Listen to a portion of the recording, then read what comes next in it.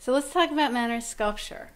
Okay, when we're talking about Mannerist sculpture, one thing to keep in mind is that it shares the same basic characteristics as Mannerist painting that we've already discussed. So elegance, complexity. The more enigmatic and puzzling it is, the better. Complicated, an extreme sense of sophistication and gracefulness, and a demonstration of the artist's skill. Okay.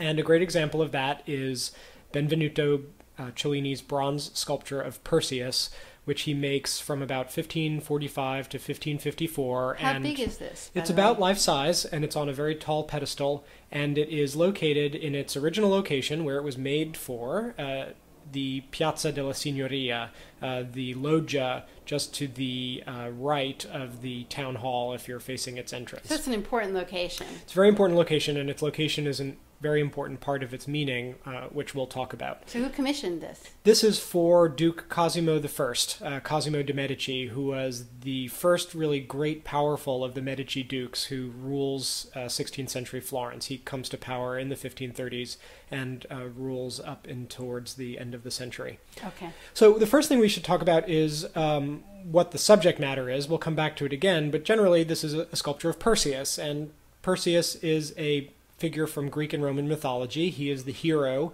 in a way a regular guy, who defeats the Gorgon monster Medusa. And Medusa is the terrible sorceress who's so ugly and has snakes for hair that when you look at her you turn to stone because she's so terrible looking. And this was not the way she was born. She was originally very beautiful and seductive, but she tried to seduce Zeus, and so Zeus's wife Hera puts this curse on her that makes her so ugly that if anyone looks at her, they turn to stone. That's her punishment for being seductive.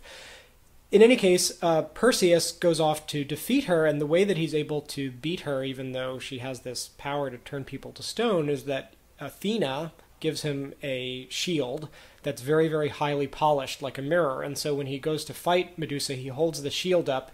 She looks at her own reflection. She turns to stone. And still, while he's not looking at her, he reaches out with a sword and slices her head off. He beheads her, but he quickly puts her head in a bag, because even when she's dead, she can turn people to stone. And then he flies off to fight another monster, and he pulls Medusa's head out of the bag and defeats that other beast as well.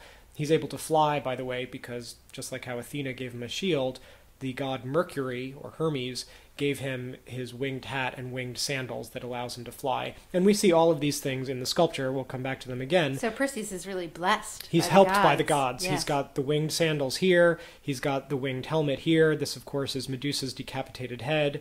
Here is her body spurting blood in bronze over here. And the shield is actually what they're all standing and lying on. You can't see it from this particular angle. Anyway, the story of this particular sculpture, this particular representation of Perseus, is that Cellini had been working in France for King Francis I. Who Leonardo had also worked for. Who Leonardo had worked for some years earlier, and Cellini makes some sculptures for the King of France, but then comes back to his hometown of Florence, where Cosimo de' Medici is the Duke. And there are several different versions of the story. One of the accounts comes from the autobiography that Cellini himself writes in the 1550s. And basically the story is that Cellini approaches the Duke and says, I have a great project that you're going to want to fund and have me make. And he shows the Duke sketches and models made out of clay and wax of this figure. And the Duke likes the subject matter a lot, and we'll come back to why, but he likes the idea, and he likes the subject and where it's going to go, but the Duke thinks of himself as an artistic connoisseur. And so he says to Cellini, I like this idea, but it's never going to work, because there's several different reasons. That's a little presumptuous on his part. Well, this is again part of Mannerism. Here's a leader of Florence, and he thinks that he's such an artistic expert that he can tell a sculptor what can and can't be done. And he says one reason it's not going to work is that it's going to topple over. Bronze may be very strong. In other words, a bronze sculpture can stand on its own 2 feet in a way that marble cannot. Right, marble always needs that sort of tree stump or something. Marble is very brittle. It would never be able to have an arm that sticks out like this. That would snap off in marble. It would need some kind of support for the legs. Bronze can do all of that. But the Duke says, look, even though I know bronze can do that, this figure is going to tip forward. It's not going to be balanced well. The way you've made it is not going to be stable. And the other thing, more importantly, the Duke says, is that the bronze casting is never going to be successful because essentially the way that bronze is made, if we look at a diagram of the bronze casting process, is that you have an inner mold of clay, an outer mold of clay, and then what's in between there is wax in this inner layer that you have made basically in the design of what you want your finished sculpture to be. And then what you do, as you can see on the right, is you pour hot molten bronze in here, and everywhere the wax was, which floods out, the bronze then goes. And after the bronze cools off, you then break the outer mold, and there essentially is your bronze sculpture. And this is called the lost wax process because we lose the wax, and in the place we get the bronze. By the bronze. So when the Duke looks at Cellini's designs, he said this is never going to work in the bronze casting process because you have so many things sticking out in different directions. The arm, the sword, the hands, the feet, that the bronze is not going to flow fast enough to all of these places that it needs to fill. And so when you break open the mold, you're going to find that the cast is incomplete, that there are things missing because the bronze didn't get everywhere. It wasn't hot enough. It wasn't fluid enough. Anyway, so Cellini listens to these arguments, and he says, essentially, to the Duke, I am such an expert, I'm such a good sculptor, I can pull it off, you just need to trust me. And so the Duke says, okay, you can go ahead, but I'm warning you, you're going to humiliate yourself.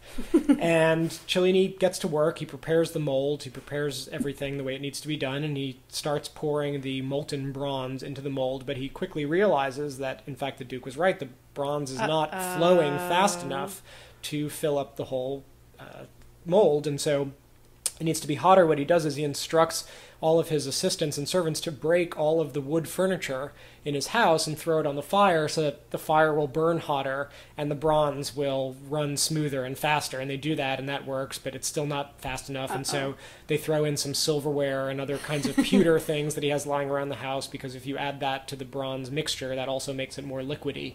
And then they wait with bated breath for the whole thing to cool off, and they break it open, and there's the whole sculpture complete. He did it. It's a miracle that he was able to do it. He was able to cast it without any flaws, he claims.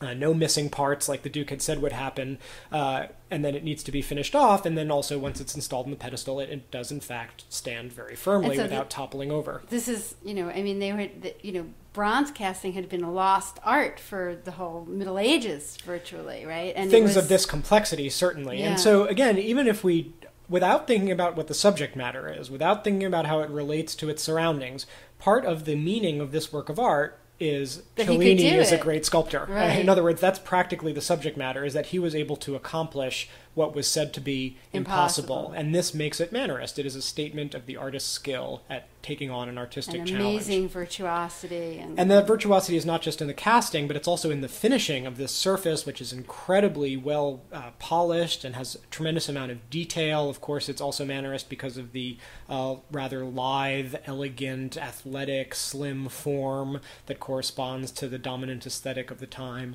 But again, it's this issue of the artist's skill that's foregrounded that makes this in part so important. So was there something you were going to tell us about the patron and about where this is? Okay, exactly. So the other part, another part of this sculpture that's so important is how it relates to its setting. And like I said, this is in front of the town hall, in front of the Palazzo della Signoria, where at the time there were already several other sculptures, as we can see in this photo, which is sort of taken from the point of view of where the Perseus is located. In other words, this seems to be what Perseus is looking at. Exactly.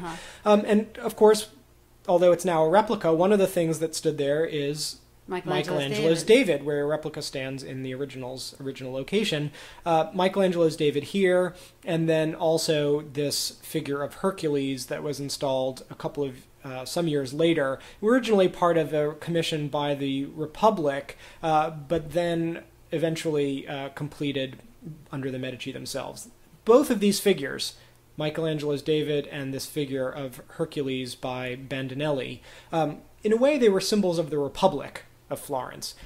David, who defeats the stronger beast Goliath, was seen as a symbol of the Republic from even the beginning of the 1400s because it was a symbol of how the good and the weak can defeat the strong if God is on their side. And the 15th century Medici, the Medici of the 1400s, they had essentially stolen this imagery away when they had several sculptures of David made. When the Republic expels the Medici in the 1490s and then returns to power in the 1500s, the Republic gets this sculpture by Michelangelo in a way as a statement of their return, a statement of their defeat of the Medici. And Hercules, too, in some ways functioned in that role because Hercules was also a symbol of the Republic, the hero who, with the help of gods, is able to defeat stronger enemies. So these are both symbols of Florence as a democracy whose power is in the hands of the citizens of Florence. That was definitely one of and not in the hands of a single family like the Medici. Exactly. And this was always the struggle. This was always part of their meaning, especially that was definitely understood as the primary meaning of Michelangelo's David standing right here. So when we think about Cosimo de' Medici, this member of the family who leads the family's triumphant return and taking power back from the Republic, reconquering the city for the Medici. Did they do that violently?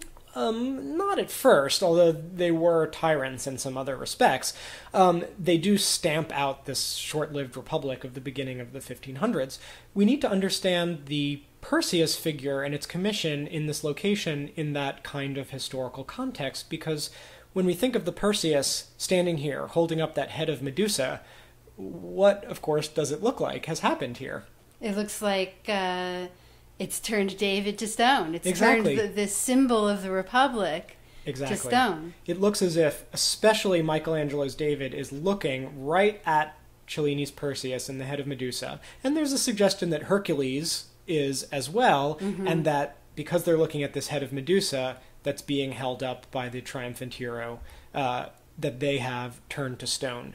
And so the kind of tricky, almost humorous, but very sophisticated, and hence typically Mannerist, illusion is that the Medici, with their sculpture of Perseus, have turned these figures representing the Republic into stone and have defeated their enemies once again. You know, it's funny because I think we tend to look at these sculptures as images of beautiful figures during the Renaissance, and we forget this really intense political meaning behind them. Absolutely, and we need to understand their historical context, their locations. All of this helps us understand what they are, but in the end they still are also very beautiful objects, and that's another way to understand why these viewers, Hercules and David, have turned to stone, because it was a rather common rhetoric to say that an object could be so beautiful, or an artist's skill could be so beautiful that it takes your breath away. It stops you in your tracks. It petrifies the viewer. The viewer can be slain by beauty. And so that maybe that's another meaning of these figures turning to stone, is that they look at Perseus's creation and they're so astonished by his skill and his mastery as an artist that they are turned to stone in astonishment. They're incredibly beautiful.